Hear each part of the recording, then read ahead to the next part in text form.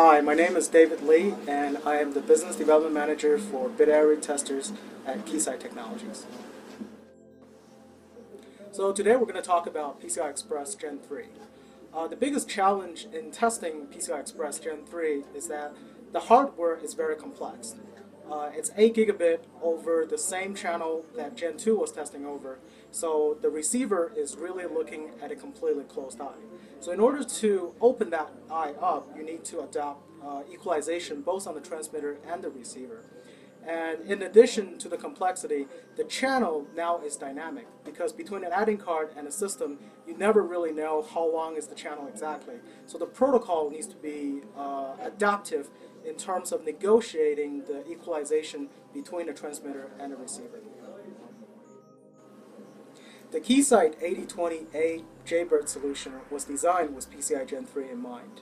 The hardware combines all the required jitter sources that is required to do a jitter tolerance test for Gen 3, as well as a built-in de-emphasis capability that addresses the dynamic equalization requirements for PCIe Gen 3.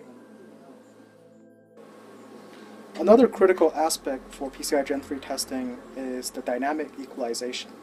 The 8020 hardware addresses this by the ability to offer true dynamic equalization through LTSSM handshake and records all the negotiated state as well as the DUT requested cursor values and preset values.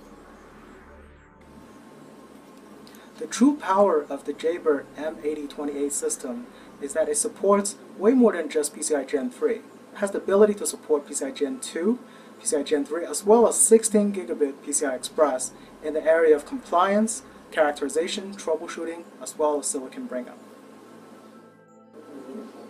Thank you for watching this video. If you have more questions about PCI Express Gen 3 receiver testing or the M8020 system, please contact your local Keysight representative or visit us on keysight.com.